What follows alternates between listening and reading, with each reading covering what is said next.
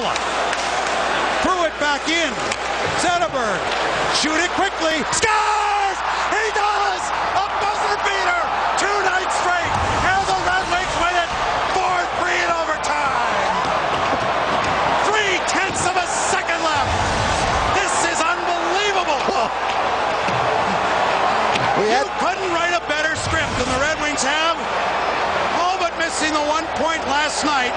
Late game heroics.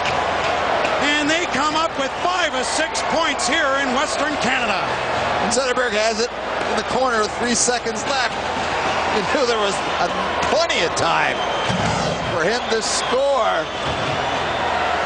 Oh, 0.3. It crosses the line. A great play by Henrik Zetterberg as he brings the puck off the boards. The next man loses a stick. Ehrhoff does not have a twig. Zetterberg's well aware, but he knows he can bring it to the front. The screen by Bieksa throws it to the far side.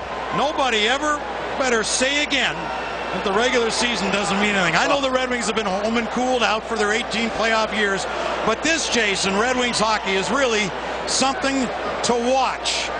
5 of 6 points out here to beat Vancouver, take the season series 3 games to 1, and now are 3 points up on the Calgary Flames, who must be throwing things at the television set